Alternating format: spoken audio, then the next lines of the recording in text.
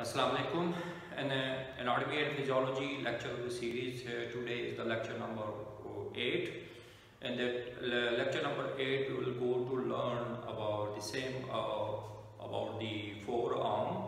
And the forearm, as I told you earlier in the previous lecture, there's from the elbow joint till to the wrist joint. This portion of the upper limb is called the forearm. And the forearm is made up by the two type of the long bone. The medial bone, the name of the medial bone is called the ulna, and then the lateral bone, which is situated on the outer side of the forearm, that's called the radius. So in the previous lecture, we learned about the ulna bone, which is the medial bone of the forearm. Today we'll go to learn about the radius bone, which is the lateral bone of the lateral side, which is present on the lateral side of the forearm of the upper limb. Let's come on the learn more in detail about the what are the characteristics and what are the features are present on the radius bone. The radius is the type of the long bone. As I told you earlier, the three characteristics are present in the type of the long bone: the proximal end, the upper extremity, the proximal end or the upper extremity, the shaft, which was the 2/3 proportion or the major portion of the long bone covered by the or made up by the shaft or called the shaft, and the lower extremity, the lower end or the distal end. The lower extremity or the distal end is the third part of the long bone. So we will come up on the diagrammatic structure. In the diagrammatic structure, we learn more in detail about the radius bone. So let's start from the upper portion of the proximal end of the radius. If you will see in the upper extremity is a rounded in structure is here. This rounded structure which is present at the top of the radius bone, this is called the head of the radius. The head of the radius. In the medial side, at the medial side of the head of the radius, from here to here, this is the articular facet over here, and this articular facet, which is present on the medial side of the head of radius, this is the radial articular facet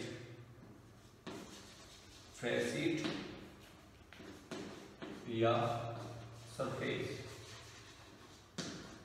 articular facet, and this articular facet is the responsible to goes attached at the radial notch, which is present at the lateral side of the ulna, which is present on the ulna bone, the radial notch. And this rate of the articular facet of the which is present on the head of the radius bone will goes to make the joint, and this joint is called the superior radioulnar joint. Just at the below of the head, this portion is a narrowing in structure, and this narrowing in structure, this is narrow structure. This narrow structure is called the neck of the ulna. This is called the neck of the ulna bone. And just at the top of the head, at the top of the head is a articular fossa is there, and this head on the top of the is the fossa. This fossa is articular facet, and this articular facet for the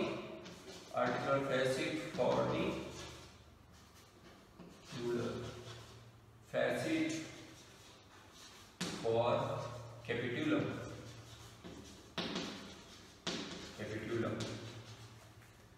This top of this area, the top of the is a fossa is here, and this fossa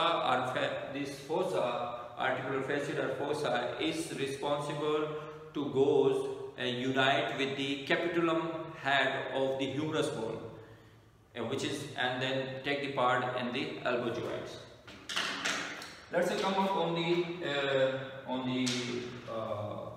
just at below head of the ulna and just head of the radius bone, and the just below of the head of the humerus on the medial side is a tuberosity is here, and this tuberosity which is present here, this tuberosity is called the radial tuberosity. Radial tuberosity.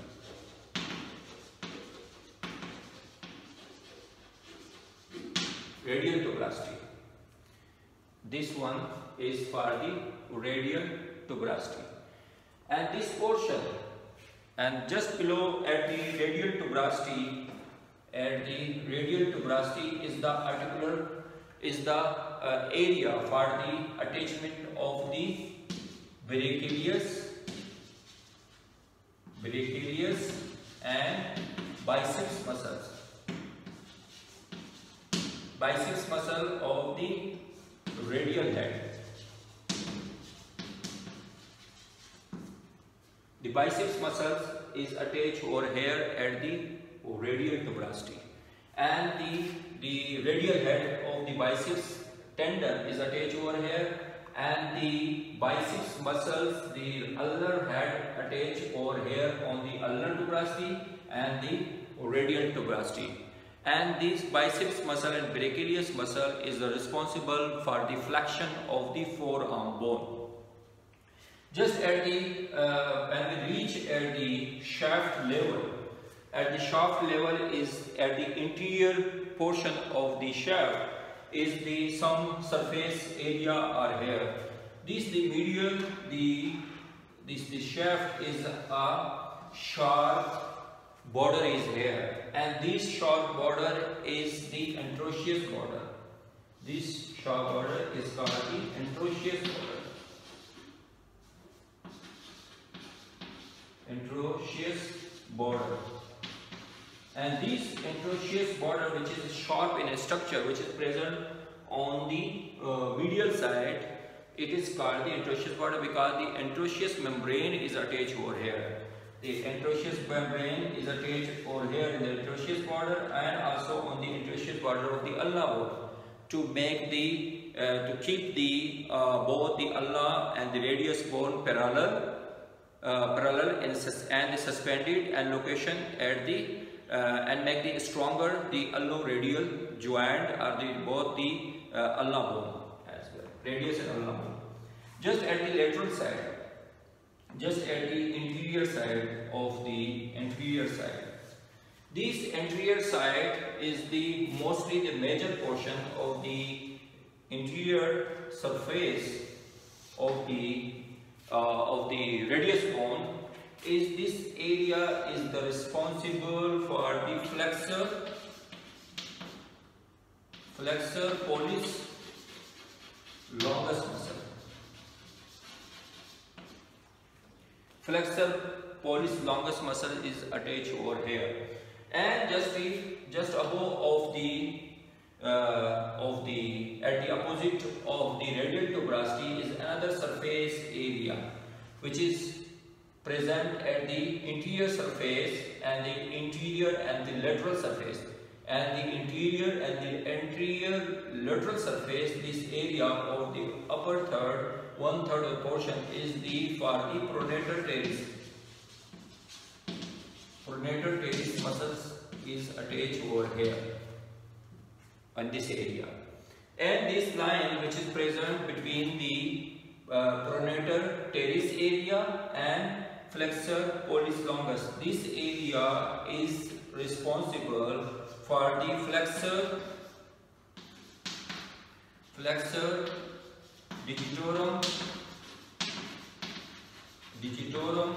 superficialis muscle.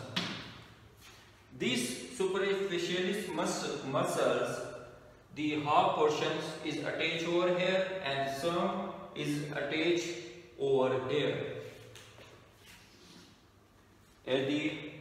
at the just on the medial side of the ulna, just below, as I told you in the previous lecture, there at the just below of the coracoid process of the ulna on the medial border, the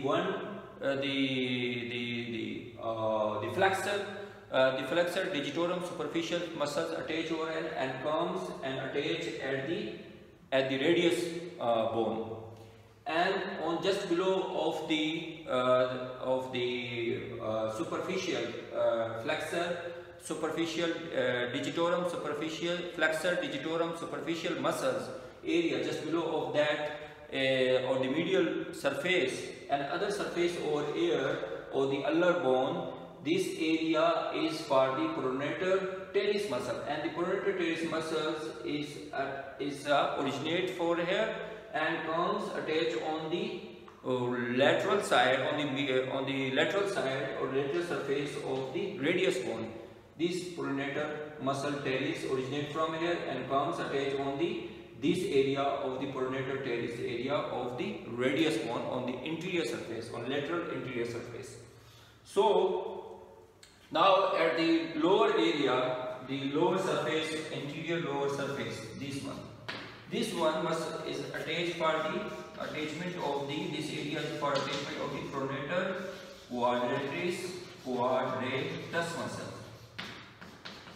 quadratus muscles, and this quadratus muscle is also attached on the ulna as well, on the lower distal end, the distal portion of the surface on the interior surface of the radius bone. At the lateral side, just this portion, this projection is called the styloid process.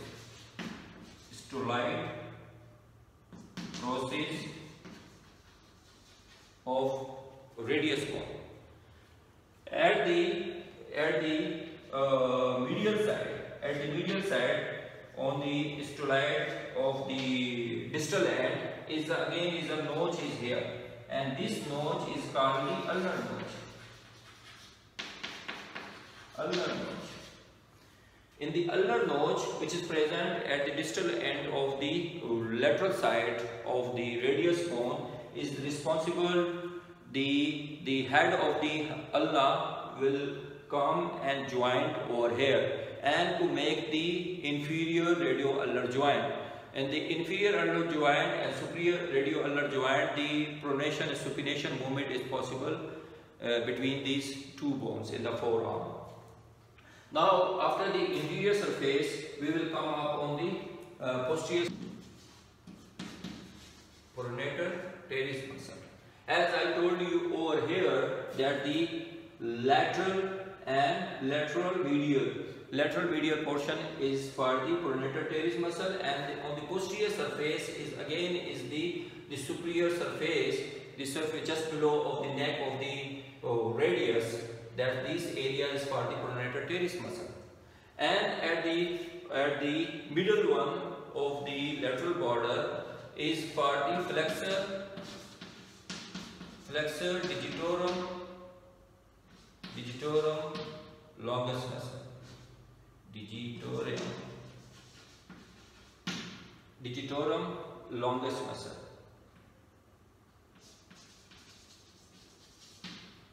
Digitorum longus muscle.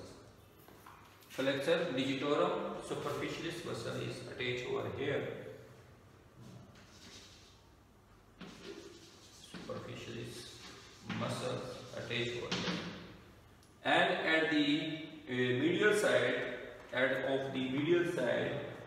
medial border, this area, the medial surface on the radius, this area is for the abductor pollis longus muscle. And just below of the abductor pollis longus muscle is the middle one is another area on the border of the medial side. On the medial side, this area is for the extensor pollis longus muscle. this longest brevis muscle. Extensor pollicis brevis muscle is attached over here. And when we reach at the bottom of the distal end, this is again is the distal end of the radius bone. In the distal end of the radius bone, on the medial side, again is a notch is here, and this notch is called the ulnar notch, because the ulnar head, the head of the ulna is attached over here at the medial side. At the four type of the groove is present at the posterior surface of the distal end of the ulna. And the first one is the groove over here, and this groove is for the extensor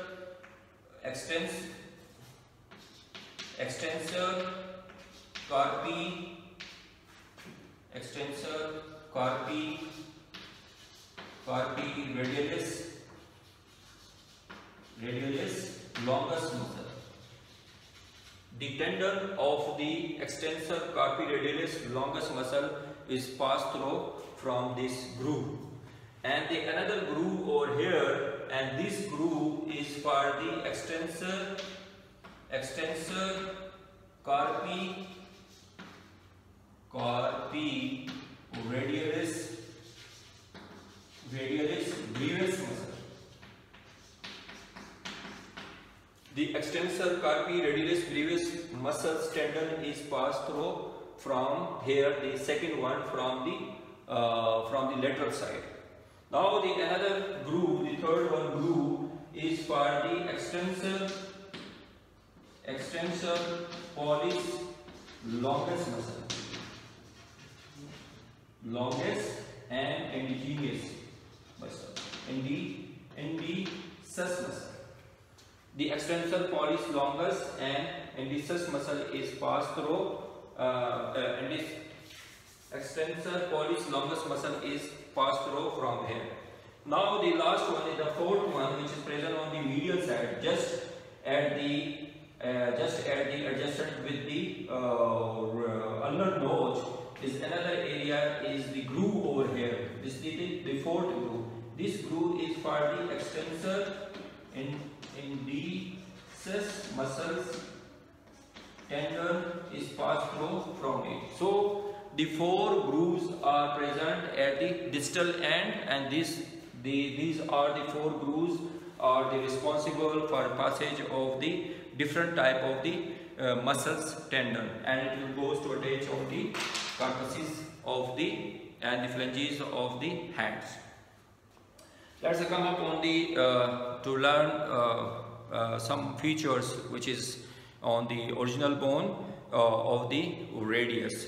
So first of all, this is a radius bone. This is a type of the long bone, and the three characteristic of the long bone is present in every long bone: the upper extremity, the shaft, which is the major one portion, which is cylindrical and rounded in shape, and then the lower portion, the lower extremity, or the distal end.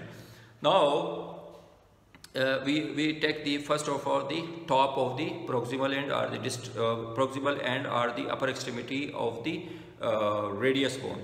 This is the rounded in structure, and this rounded in structure is called the head of the radius.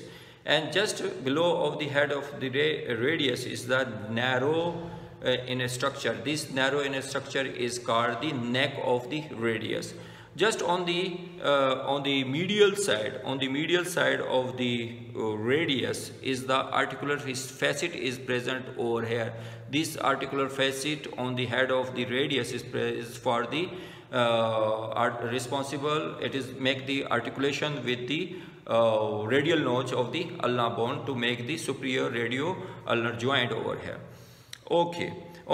Just on the medial side is our tuberosity is here. This is called the radial tuberosity, and this radial tuberosity is the responsible for the attachment of the biceps muscle and brachialis muscle. Now in the just on the top of the head of the radius bone is the fossa is here, and these articular facet are fossa for the capitulum portion of the humerus bone to make the elbow joint. Now on in the radius, if you will come up on the shaft, in the shaft it has 3 border and 3 surfaces. Which is the border which is present on the interior side, it is called the interior border, and this is called the border which is present towards the ulna bone. This is the medial border, or the other name is called the interosseous border, because the interosseous membrane is attached over here. And then the border which is present on the back side, this is the rough like in structure, this is called the posterior border. So it has 3 border: interior border, posterior border, and interosseous border. And it is also 3 surface. The surface which is present between the interosseous border and the interior border, and this surface is called the interior surface. And then the surface which is present between the interior border and the posterior border, this surface is called the lateral surface. And the surface which is present between the interosseous border and the posterior border, this surface is called the posterior surface. So if you will come out the interior surface, just below of the radial tuberosity is a line over here, and this line is called the oblique line, or the rough line is here. And this rough line is responsible for the pronator teres muscles is attached over here. Pronator teres muscle attached over here. So just at the top of the interior surface, the major portion of the interior surface is this area. The interior surface area is responsible for the attachment of the flexor pollicis longus muscles, and on just on the middle of the interior border at the shaft, this is for the attachment of the flexor digitorum superficialis muscle is attached over here. Just on the lateral side, is the pronator teres muscle is attached over here as the oblique line, and at the radial tuberosity is the biceps muscles of the radial head is attached over here. At the interior surface, just above of the distal end is the triangular in surface area is there, and this triangular surface area is for the attachment of the pronator quadratus muscles is attached over here. Just at the styloid process, this one is the styloid process, as just above the styloid process, this area is for the pronator for the bronchioradialis muscle. Bronchioradialis muscle is attached over here. This is a triangular surface. This is for the pronator quadratus muscles. Just below of the distal end, you see on the medial side is the notch is here, and this is called the ulnar notch because the head of the ulna is attached over here. At the posterior side is the 4 type of the grooves are here, and I told you earlier in the diagrammatic structures, and from the lateral side, the groove is here, and this groove is for the extensor carpi radialis longus muscle, and the second one groove which is present over here is the extensor carpetalis radialis brevis muscles tendon is passed through from it, and the third one groove which is present in the middle portion, this is for the extensor pollicis longus muscles, and the last one, the fourth groove which is present just at the lateral side of the radial ulnar notch, and this is for the extensor indicis muscles tendon is passed through from it. This is the styloid process of the radius bone, and the last one is the 2 articular facet over here. On the lateral side, this articular facet is for the scaphoid bone, scaphoid corpuses, and the medial is for the lunate. This is true surface area at the below of the inferior surface of the distal end. The major portion is for the scaphoid corpus, and the medial one is for the lunate carpus surface area, for the articulation or carpus surface area, to make the wrist joint, to take the parts in the wrist joint. So this is all about of the radius bone, which is we learned today, and which we learned the upper extremity, the different parts of the surfaces which are present on the upper extremity, at the shaft, and the lower extremity. If you any sort of the queries or the question, you can email me, or you can write down the comments or any question or queries in my YouTube channel inbox. And after the watching of this video, for the learning of the anatomy and physiology of the skeletal system, you can I request you all just to subscribe my HPH YouTube channel. Thank you.